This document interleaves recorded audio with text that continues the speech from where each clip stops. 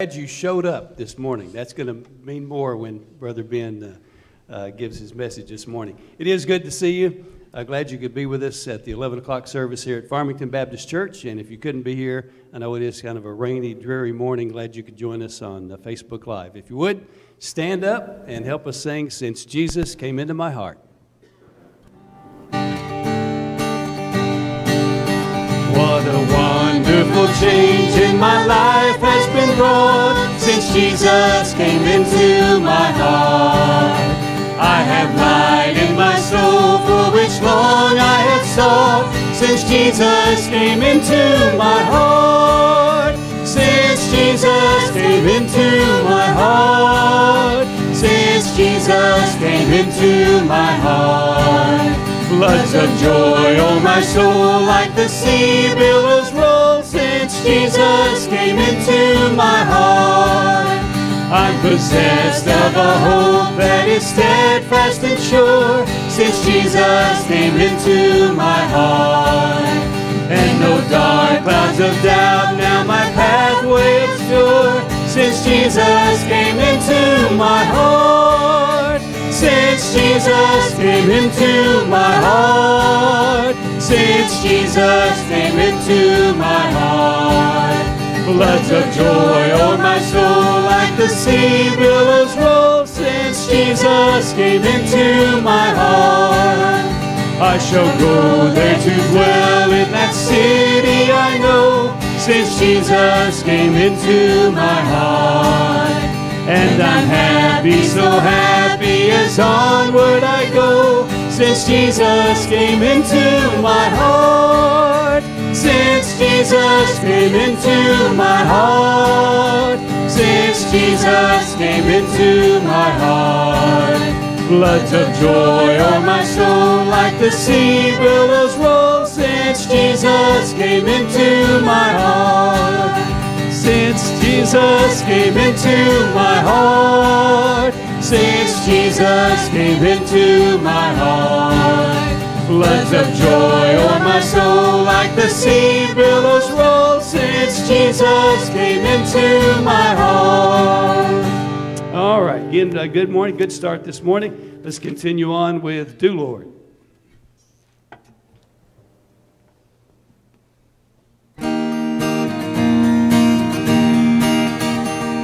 I've got a home in glory land that outshines the sun. I've got a home in glory land that outshines the sun. I've got a home in glory land that outshines the sun.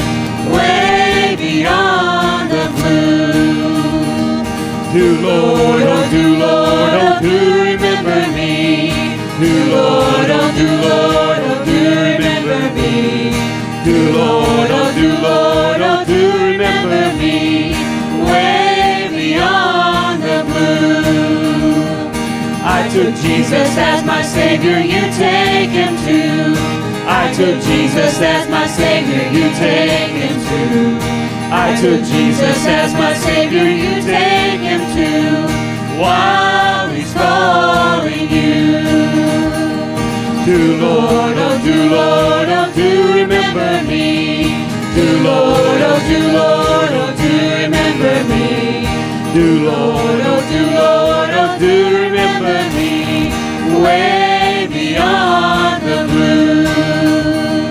Do Lord, oh do Lord, oh do remember me. Do Lord, oh do Lord, oh do remember me.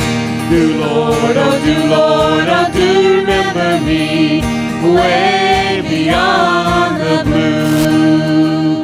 Amen. You can be seated for just a moment.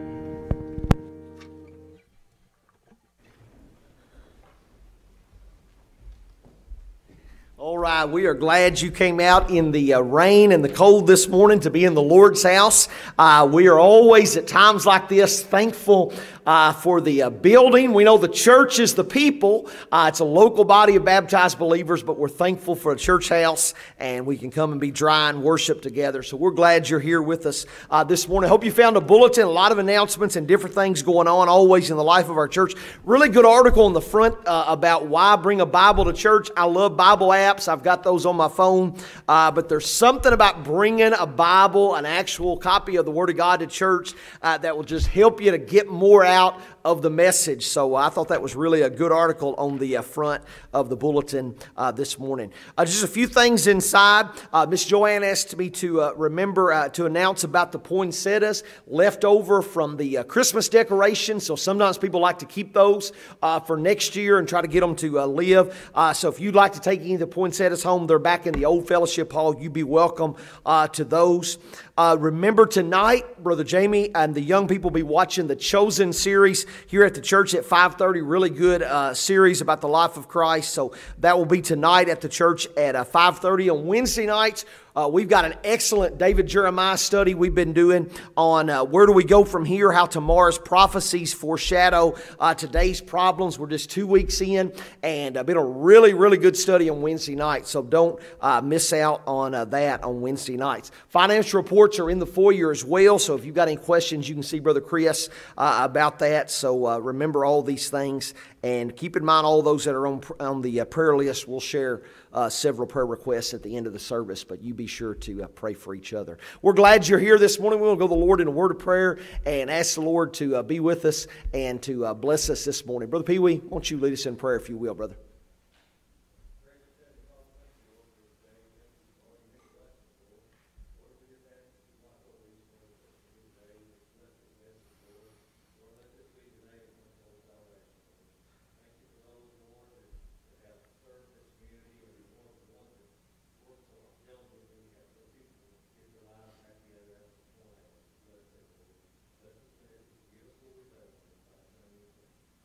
Amen. Amen. Brother Greg, y'all come.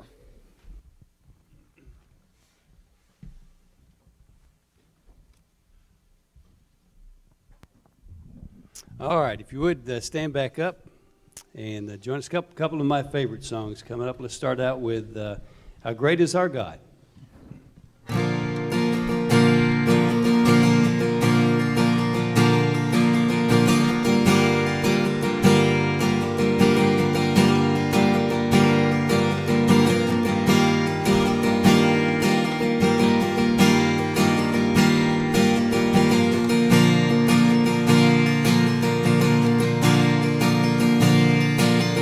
The splendor of the King, clothed in majesty, let all the earth rejoice, let all the earth rejoice. He wraps himself in light, and darkness tries to hide. Trembles at his voice, it trembles at his voice. How great is our God? Sing with me, how great is our God? And all will see how great is our God.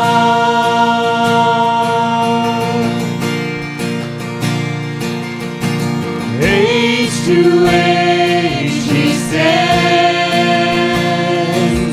and time is in his hands, beginning and the end, beginning and the end. The Godhead three in one.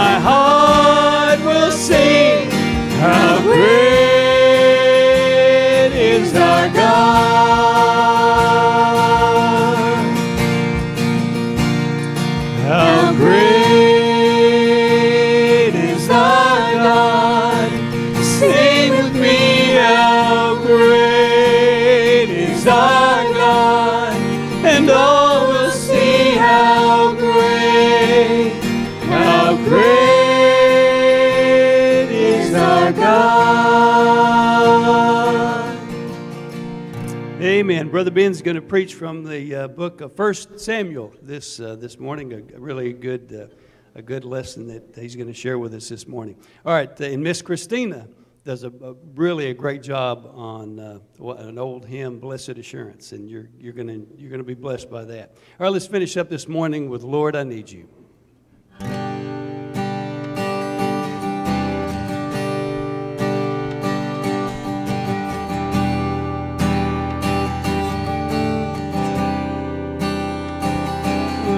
I come, I confess, bowing here I find my rest.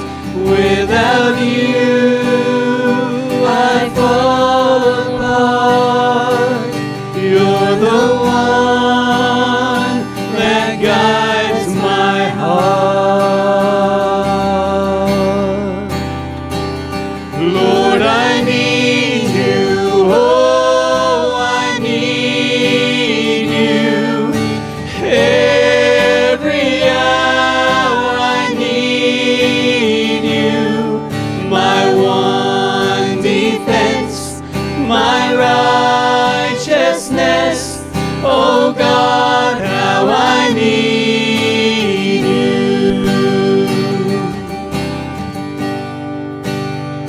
Where sin runs deep, your grace is more. Where grace is found is where you are. Where you are, Lord, I am free. Holiness is Christ in me. Lord, I need you, oh, I need you. Every hour I need you. My one defense, my righteousness, oh God, how I need you. Lord, I need you, oh, I need you. Every hour I need you. My one defense, my righteousness, oh God, how I need you. My one defense, my righteousness, oh God, how I need you. My one defense, my righteousness, oh God, how I need you. You can be seated.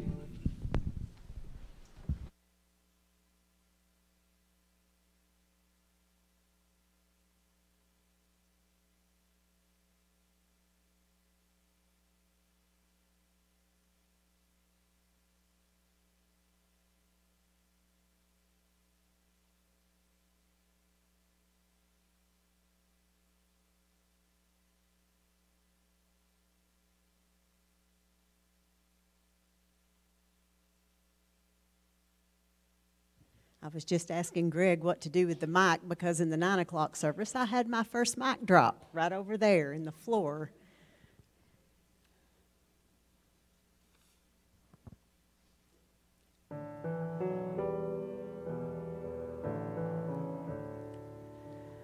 Blessed assurance, Jesus is mine. Oh, what a foretaste of glory divine. Heir of salvation, purchase of God, born of his Spirit, washed in his blood. This is my story, this is my song, praising my Savior all the day long. This is my story, story, this is my song, praising my Savior all the day long. Perfect submission, perfect delight, visions of rapture now burst off my sight. Angels descending bring from above echoes of mercy, whispers of love. This is my story, this is my song, praising my Savior all the day long. This is my story, this is my song, praising my Savior all the day long. Perfect submission, all is at rest. I in my Savior am happy and blessed, watching and waiting, looking above, filled with His goodness, lost in His love. This is my story, this is my song, praising my Savior all the day long.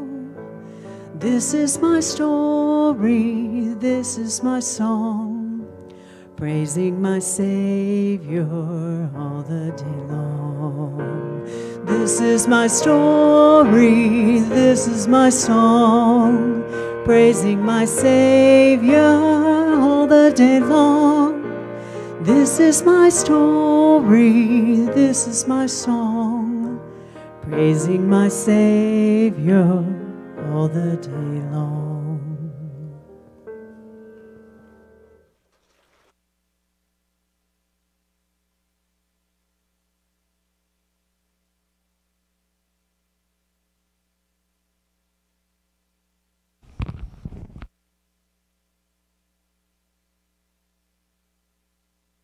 Amen. Thank you, Miss Christina. We appreciate you singing for the Lord. Great old hymn of the faith by Fanny Crosby. And everybody that's saved has a story and should have a song. That's a great hymn, the faith. We appreciate her singing for the Lord this morning. We're going to be in 1 Samuel today. 1 Samuel chapter number 14. 1 Samuel 14, verses 8 down through verse 11. We began a series for the new year, a series for the month of January. We started last Sunday. This is the second one in the series, How to Get More, Making More Out of Life in 2022. How can we get more out of our life?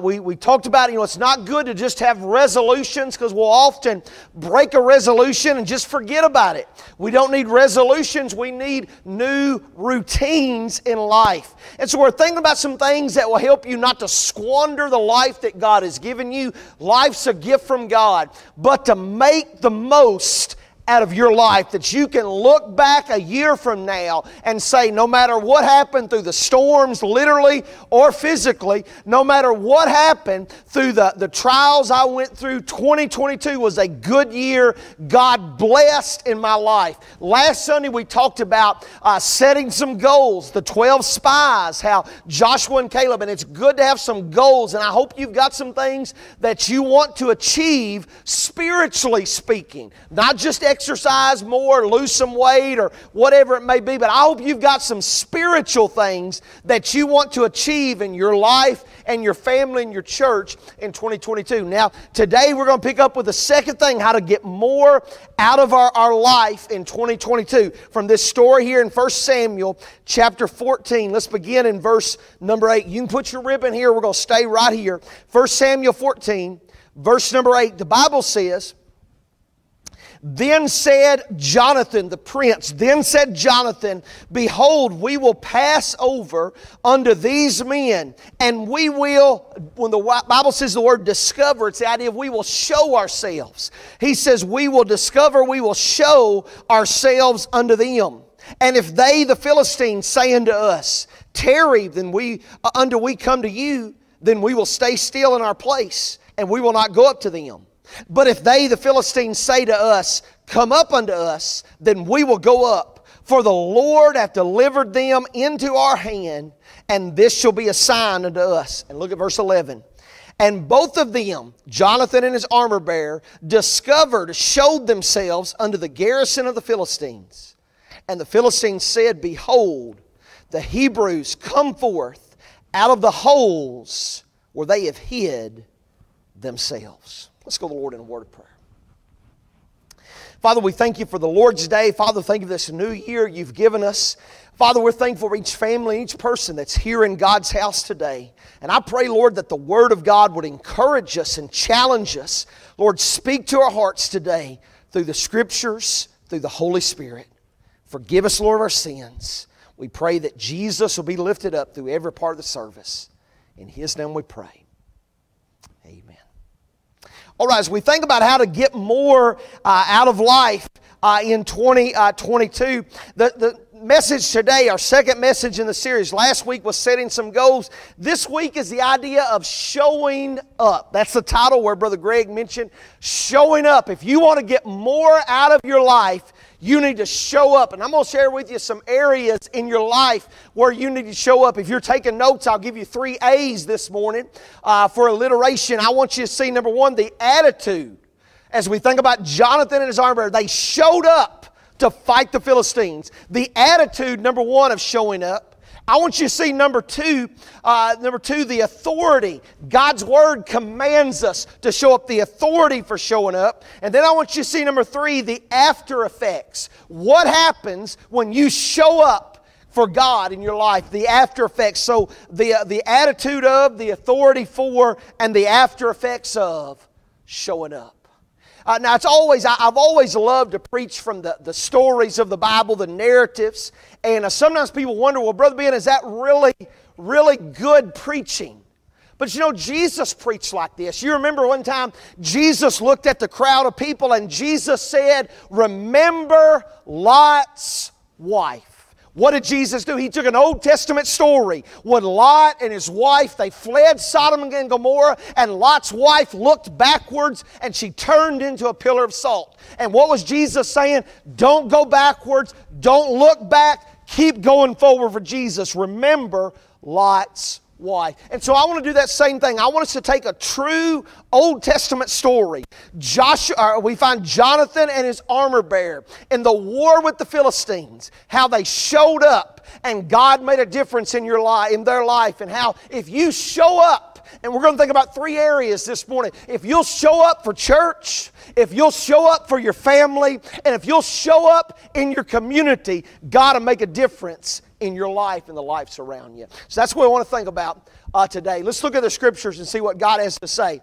Number 1, the attitude of showing up. You notice there in verse 11, the both there is, of course, Jonathan and his armor bearer. They showed themselves under the garrison of the Philistines. And the Philistines looked and they were amazed. They said, the Hebrews have come forth out of the holes where they have hid themselves. Now there's a war going on in these chapters between the Israelites and the Philistines. And when you read chapter 13 and chapter 14, the Israelite soldiers have been hiding. They've been hiding in caves and thickets and woods, anywhere they can find a hiding place. Even King Saul in verse 2 is laying down. He's under a shade tree, under a pomegranate tree. Everybody is sitting down instead of showing up. They're hiding. They're out of the fight. But we find in verse 11, Jonathan and his armor bearer, they said, we're going to show up. We're going to stand up. We're going to do something for God. Everybody else may be hiding and may be sitting down on the job, but we're going to show up and do something for God. And you can see the application, can't you? God wants us to show up. We need to have the attitude of Jonathan. I'm going to show up today. I'm not going to hide in the caves. I'm not going to be out in the thicket. I'm not going to be laying down under a pomegranate or a shade tree. I'm going to show up. And think about those 3 areas this morning. The church, how important, and it's really the least thing we can do, but how important is it for us to show up at church, to show up at God's house on God's day, show up at church. And we've sort of lost that. Now, I've been pastoring. It's amazing how time gets by, but this year will begin the 25th year that I've been pastoring, and I look back over these past 24, 25 years, beginning 25th this year, and I look back and we've seen so many faithful people. We've lost that World War II generation. They've about all gone. I was reading, I think there's one Medal of Honor winner left alive from World War II. That generation has gone on to be with God. We've lost those people who are so faithful to God. They had that, and we've got to get that back in our churches. And many of you have that. We've all got to have that on God's day, I'm going to show up. I thank the Lord. My mom and dad impressed that. They taught me and my younger brother Jay, if it's God's day, you're going to be in God's house. It didn't matter what was going on. I shared in the morning service. I remember when I was probably 8, 9, 10 years old, somewhere in there, still a young boy on the farm there in Todd County. And I remember it was probably around November. And Dad, the tobacco came in order. That's when it gets moist enough. Some of you know what I'm talking about, where you can strip it. And it came in order. And the tobacco had to be taken and sold, taken to the warehouse on Monday. And I remember on Saturday, we stayed up later than I'd ever stayed up. We started that morning. We stripped all day. And it was just me, my mom and Dad. My brother's just a few years old, over there asleep on a blanket somewhere in the stripping room. And we stayed up probably well past midnight. Way late, all day, had to get it done so we could haul it off on Monday. But guess what we did on Sunday morning? Mom and Dad got us up, and they took us to church. Though my grandfather had passed that on to my mom, and my dad and my mom passed that on, and thank the Lord my brother's got that same attitude today with his family. On God's day, show up. Everybody's got a place in church. You need to have that place. Be in the church. That's where God would have you to be. Show up for church. What about your family? How many people do we have today they're just absent? They're absent fathers, absent husbands, absent wives, absent children. They're just AWOL. God would have us to show up. If you're a husband, God wants you to be a good husband. If you're a wife, God would have you to be a good wife. If you're a child, God would have you to be a good son or daughter. Show up for your family. God wants us to show up, and you can make a difference. Our community. Man, we're praised Lord, and many have been so good in this area. Show up. If you're an employee, man, I'm going to show up for work and give a hard day's work for an honest day's pay. And helping people, being a good neighbor. Show up. We need to have the right attitude, just like Jonathan. Remember, everybody else is in the thickets. They're in the caves. They're laying down on the job underneath the tree. But Jonathan and his armor bearer, we don't even know the armor bearer's name. But Jonathan says, we're going to do something for God. We're going to show up and be counted and do what God would have us to do. So you notice they had the right attitude. And if God's going to bless you, if you're going to have God's blessings, if you're going to get more out of life. Now, I told you last week, if you aim for nothing, you'll hit it every time. And if you just want 2022 to just be the same old year and just kind of just go along, just get in your rut that you've always been, you can do it. But if you want to get more out of your life, make your life count, we need to show up for God. So we see the right attitude. Jonathan and his armor bearer, they show up, they come out of the hiding, they come out of the woods, the hills, the thickets, the caves, and they show up. But notice number 2, the authority for showing up. Now the reason I read verses 8, 9, and 10, you notice the last part of verse 10, 1 Samuel 14. Jonathan says he wants to make sure they do what God wants them to do. And so he says in verse 10, if they say to us, come up unto us, then we will go up. For the Lord hath delivered them into our hands. This shall be a sign unto us. Jonathan shows up, he stands up, he says, I'm going to do what God wants me to do. And if God wants me to fight the Philistines, I'm going to fight them. He has this attitude, I'm going to do something for God, but I want to do what God wants me to do. He's not just hiding in the hills. He's wanting to do something, but he's wanting to do what God wants him to do. We need to have that same type of authority. When we're going to do something, what does the Bible say about it? So about standing up, showing up for church, does the Bible say anything about that? Absolutely. The book of Psalms tells us in Psalms chapter 122 verse 1, the psalmist said, I was glad when they said unto me, let us go into the house of the Lord. The Bible is the authority. People ask me, Brother Ben, how do you know the will of God? You don't know God's will through dreams, through visions. People say, well, I had a funny feeling. That's not how you know the will of God. You know the will of God from the Word of God. I want to tell you, God's Word says we should show up for church. Hebrews chapter 10 and verse 25, let us not forsake the assembling of ourselves together as the manner of some is. God wants us to show up for church. We've got the authority. The Bible says when the church doors are open, if you're saved, you ought to be in church. It's good for you. It'll be a blessing for you. Show up at church. We have Scripture for that. We have God's authority. What about the home? Does the Bible say anything about husbands? Absolutely. Wives? Yes. Children? You better believe it. The Bible says that husbands are to love their wives as Christ loved the church. Now, how much does God love you? Does God love you when you just do good things? God loves us unconditionally. God doesn't just love me being, if I'm not sinning that particular hour.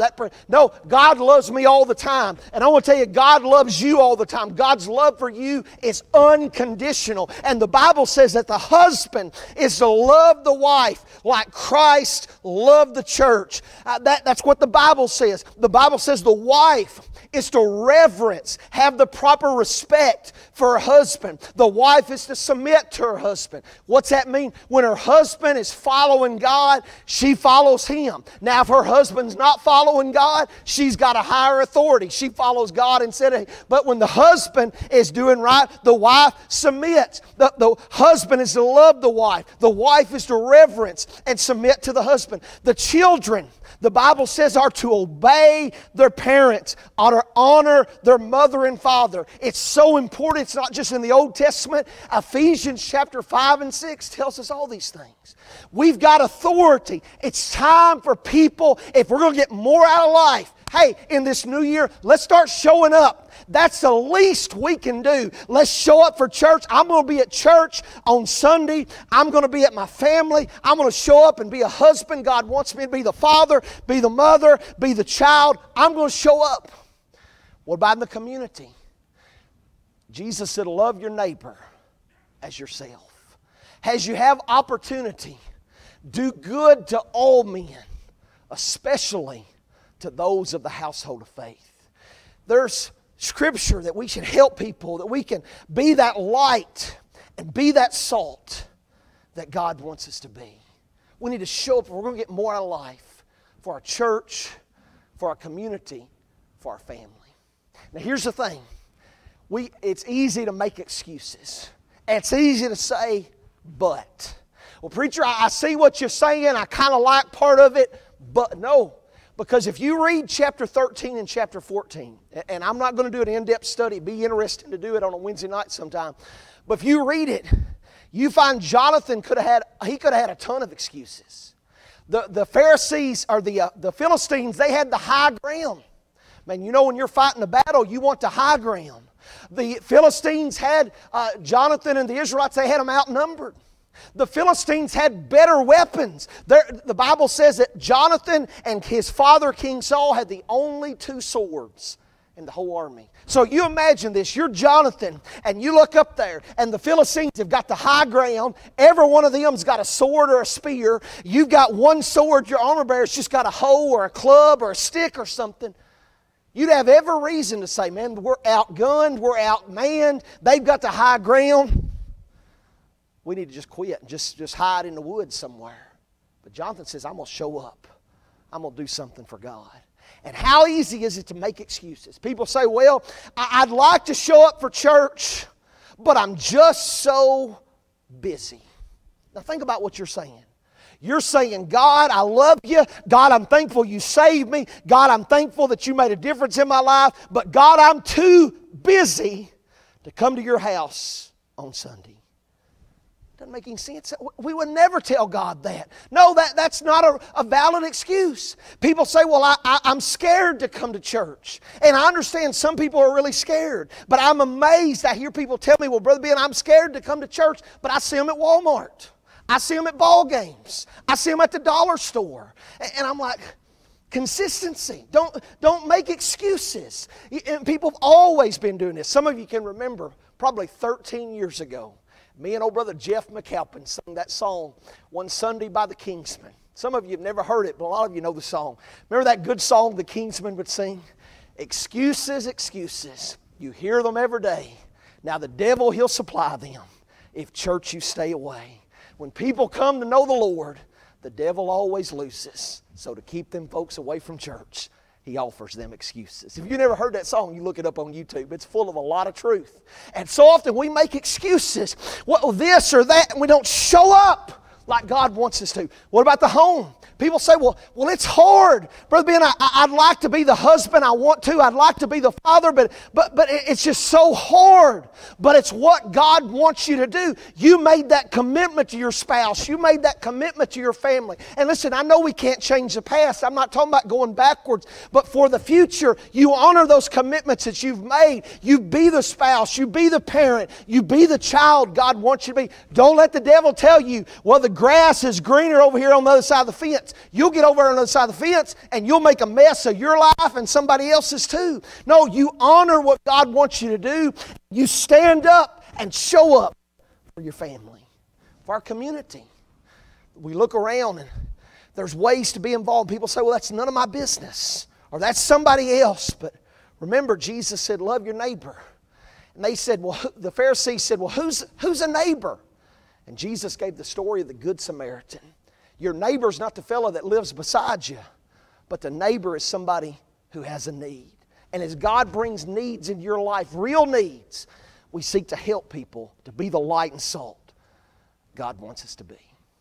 Now here's the last thing. Stay with me. The after effects. If you show up at church, you show up for your family, you show up for your community, it'll make a difference. It'll make a difference for the new year. And when Jonathan and his unnamed armor bearer, they showed up, they had authority. God said, we want you to go and fight. And they go and fight, and guess what happens? Look at verse 22 in the chapter. Chapter 14, verse 22. The Bible says in 1 Samuel 14:22, likewise all the men of Israel, which had hid themselves in Mount Ephraim, when they heard that the Philistines fled, even they also followed hard after them in the battle. When Jonathan and his armor bearer showed up, it made everybody else want to show up. You see, you ought to circle the second word in verse 22, the word all. Likewise, all. That's the people who have been hiding in the thickets, hiding in the holes, in the caves, in the woods. They all came out of hiding and began to do something for God.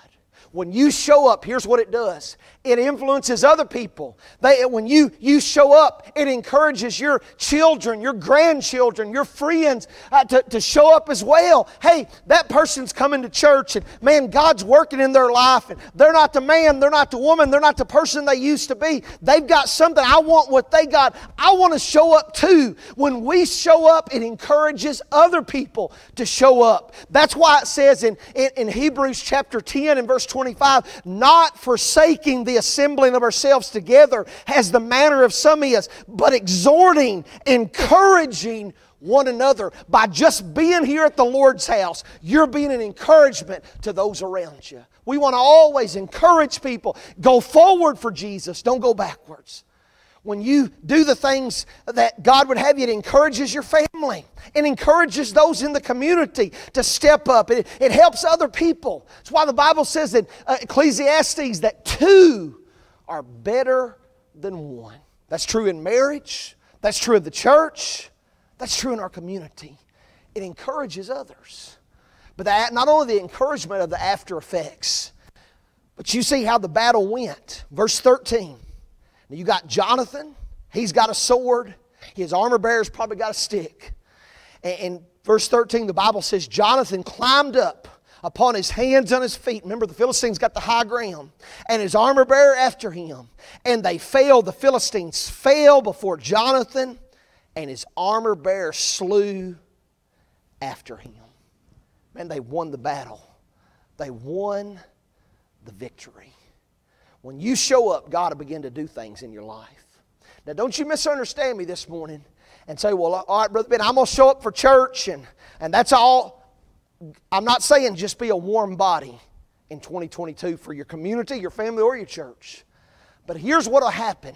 when you show up at church, something amazing happens. I mean, God designed the church. Man didn't make it. Jesus said, I will build my church. And here's something amazing. You come to church and you can be in a bad mood. You can be arguing. You can be fighting. But something amazing happens when you come into church and we start singing these songs. Lord, I need you. How great is our God.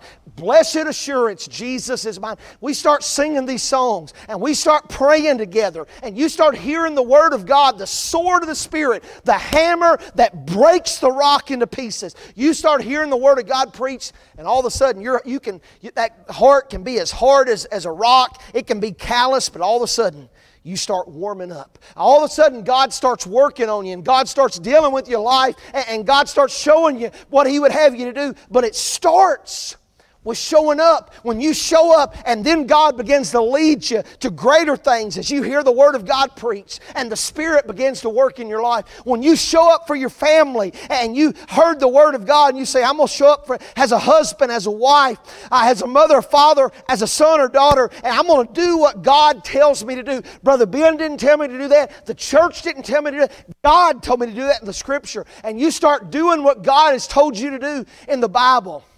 All of a sudden, God will start blessing. People say, well, I want to have a better marriage. If you'd listen to God, you could. I want to have a better family. Listen to the Word of God. God will start working in your life. But it starts. The whole key. You read these 2 chapters. Everybody's hiding in the thickets, in the caves, in the holes in the ground. And one man and his friend, Jonathan, his armor bearer, we're going to show up. And by showing up, God made a difference in their life. What about you? We're still in the very beginning of a new year, 2022. It can be just the same old year. You can squander it. You can waste it. We've got a limited amount of years God gives us. Time is, we've just got a little bit. It passes away and it's gone. But if you want to make the most out of the years, out of the time God's given you, stand up. Show up for church, for your family, for your community. But it always starts, doesn't it, with being saved. The beginning, we never want to get that cart before the horse, do we? It always starts with salvation. That time in your life where you realize you're a sinner, Jesus is a Savior, and you cry out to Him and ask Him to save you. So I'm going to pray in just a moment. We're going to have a hymn of invitation. If you've never been saved, if you're not a Christian, man, what the best way to begin this new year is by being saved, by knowing Jesus as your Lord and Savior. Cry out to Jesus. If you want to be saved today, you can be saved. If you feel that still small voice of the Holy Spirit speaking to your heart. But if you have been saved, you say, preacher, I remember when I got saved. Maybe it was last year, maybe it was 20 years ago. Brother Ben, I remember. Then you show up for church, for your family, for your community. And a year from now, you'll look back and you'll be amazed at how God has blessed your life. Let's pray. Father, we thank you.